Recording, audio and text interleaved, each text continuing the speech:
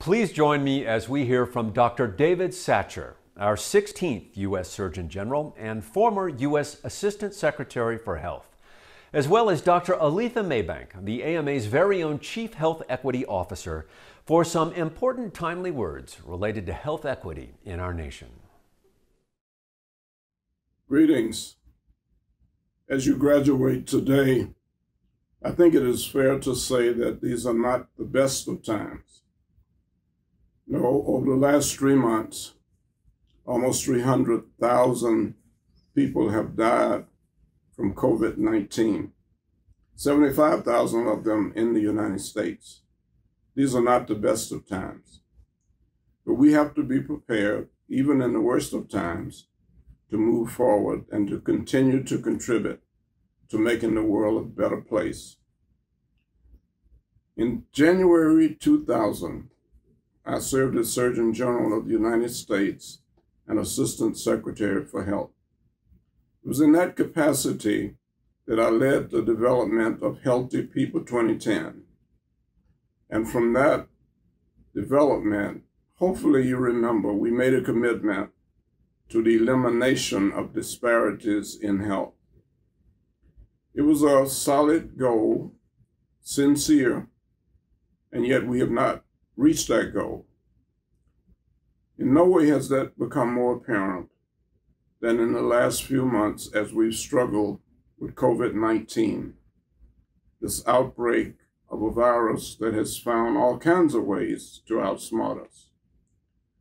So today I challenge you that even in what may seem like the worst of times, you hold true to your commitment and to our commitment to eliminate disparities in health and to achieve health equity. You have worked hard to get to this day. Also, there are others who've worked hard, like your parents and your faculty. But there's still much work to do. And I hope today, as you leave, that you will care enough to get the job done, that you now know enough to move forward and to continue to learn, that you will have the courage to do what needs to be done, and finally, that you will persevere until a job is done. As you leave here today, Godspeed, and may you receive the blessings you are due. Hello and congratulations, class of 2020. You know, to be a physician is a tremendous privilege not afforded to many. The privilege to enter people's lives who are absolute strangers, in which they hand over their keys to vulnerability and trust that you are going to always do the best that you can do to promote and protect their health and well-being. I remember the time of finishing medical school like it was yesterday, but clearly it was not. It was like 20 years ago, and it was the start of a new millennium. You know, Dr. David Satcher was the 16th Surgeon General at the time, and I remember him well as he launched Healthy People 2010. And I heard this idea of eliminating health disparities for the first time. About a year after med school, we had a major deadly disaster that entered this country in New York City. 9/11 forever altered how we viewed the world, and it changed our way of life, much in the way that COVID-19 has and will continue doing so. You know, Dr. David Satcher's vision of eliminating inequities didn't happen in 2010. And COVID-19, our newest public health crisis, reminds us that these inequities, these injustices are ever present, they're entrenched, and are a result of generations of policies that structure discrimination into the very systems that are to make us whole, such as housing and transportation, education, employment, and healthcare.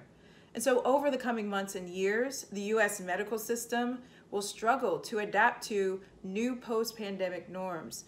This new day calls upon all of you to know and understand what creates health more broadly beyond the halls and walls of the healthcare system, the hospitals and doctors' offices, and understand how larger political, historical, structural, social, and cultural contexts in which we all live impact our patients' health, your health, and the health of your loved ones.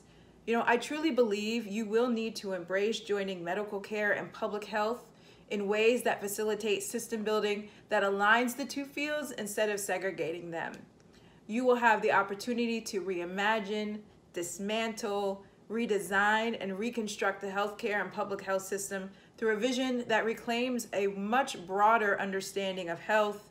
It centers health, racial, and social justice, humanizes yourselves, affirms human rights, and embraces joy. Health is political, and the United States response to COVID-19 pandemic has highlighted the need for medicine to have an explicit political voice. Doing so means that we are going to have to expand our public voice and partner with folks in traditional media as well as in social media and on their platforms. Health will also require our voices in the halls of Congress and in state and local and government offices. And we will need to use our voice by voting.